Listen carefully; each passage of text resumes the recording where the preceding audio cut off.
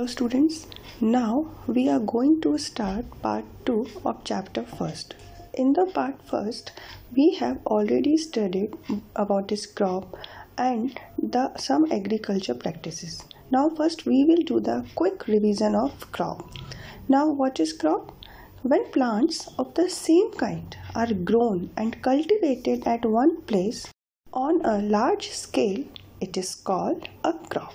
For example, crop of wheat means that all the plants grown in a field are that of wheat. Now we will study the another agriculture practices, that is protection or crop protection. So if we have grown the crop, the protection will be necessary. So see, now we will see how can we protect our crop, and the method is called crop protection. In this topic, we will see how can we do the care for a growing crop. First method is weeding.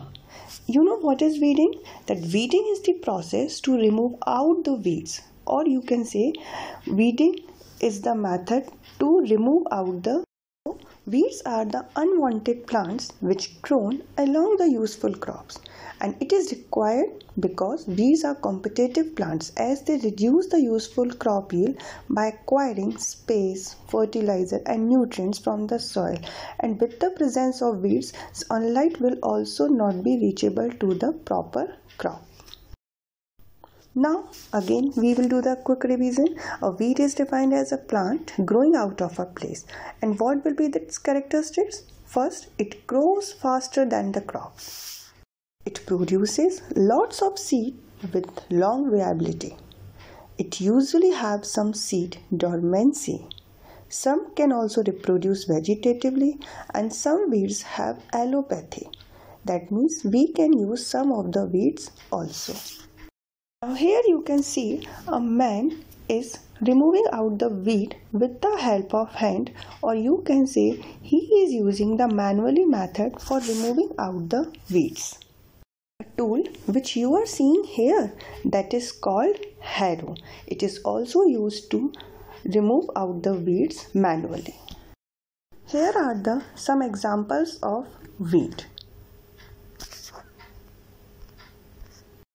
Some more examples are like pigweed, dandelions, quickgrass, chickweed, etc. Now, standing crops need more protection from grazing animals also. So we should or restrict it from entry into the farm by raising spiny hedge plants or fencing around the field. Now, here is another agriculture practice, that is called harvesting. Now you know what is harvesting? See, cutting of crops after it is mature is called harvesting. Usually it takes 3-4 months for cereal crops to mature, and it is done manually by sickle or by machine, that is called harvester. It has two parts, thrashing and winnowing. Now what is thrashing? That removing of grains from chaff is called thrashing, and the separation of grains and chaff is also done by small farmers by using winnowing. Now we will study one by one both thrashing and winnowing. Now in this picture, some men are doing harvesting by manually method. So you can see from the picture, after the crop is harvested, the grains are separated from the chaff by a process is called threshing. So this is the method that generally used by the farmers to separate the grain from the stalk after harvesting, and the dried stalks are beaten or threshed to separate the grains. So in large farm, threshing is done by using threshing machines. Now, what are the uses of threshing? It is used in many ways. First, to separate grain from stalks, and the second one, the stalks are beaten to free the grain stalks. The another method which we are going to study, that is winnowing. Components of a mixture are separated by wind or by blowing air is called winnowing. And in winnowing, the mixture is allowed to fall from a height. The lightened component gets separated from the heavier ones because of wind or air blow. You can see in the figure a woman is using the method that is called winnowing for separating the mixture by wind. In this picture, the seeds, being heavier, fall straight to the ground, while the light husk and hay are blown a little farther away by the wind. Now, in this figure, you can see a machine that is called combiner. It cuts the crop standing in the field, threshes it, and separates husk from grains. So, the modern combine harvester or simply combiner is a versatile machine. That means it performs many functions designed to efficiently harvest a variety of grain crops. Using this machine, we can make our work easier, as the name derives from its combining three separate harvesting operations: reaping, threshing, and winnowing into a single process, as you can see in the figure. Now, the last agriculture practice is storage. Safe storage of farm produce is the most important task and has to be done with all possible care. The produce has to be saved from moisture, worms, rats, microbes. So, after threshing, grains are dried in sun and then packed. Farmers store food grains in jute bags or metallic bins. Large-scale storage is done in silos and granaries and stored in godowns. And at domestic level, dried neem leaves are also used. Now see in the picture, that is silo. So sufficiently dried grains are stored at a dry place. Grains are stored in metallic bins or on a large scale in airtight silos made from mortar. Now here it is granaries. Grains may be purchased from the farmers on a large scale by Food Corporation, a government agency. They are put in gunny bags for easy transportation and are stored in big godowns, that is called granaries.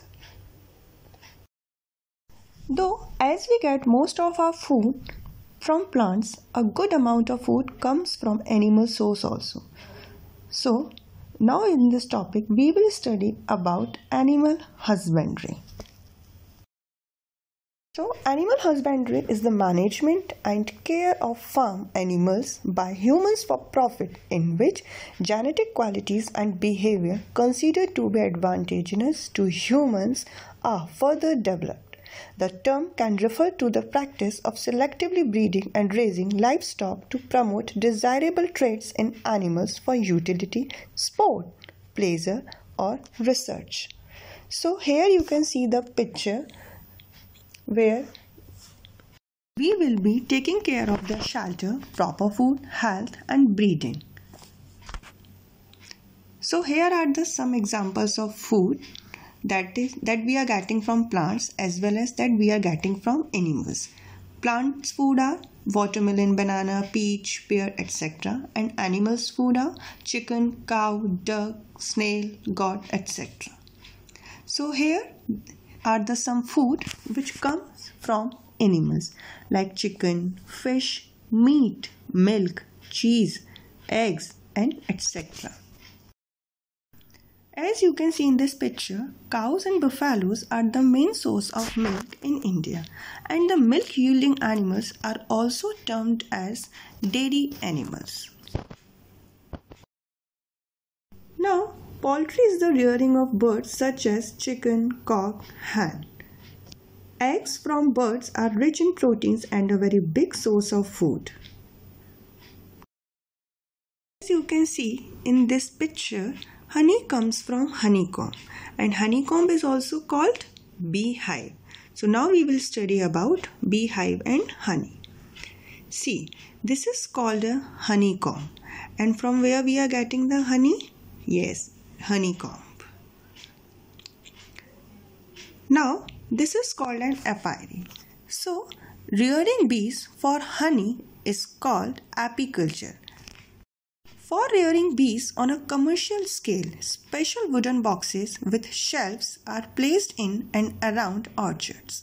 More than one colony of honeybees may develop in an apiary.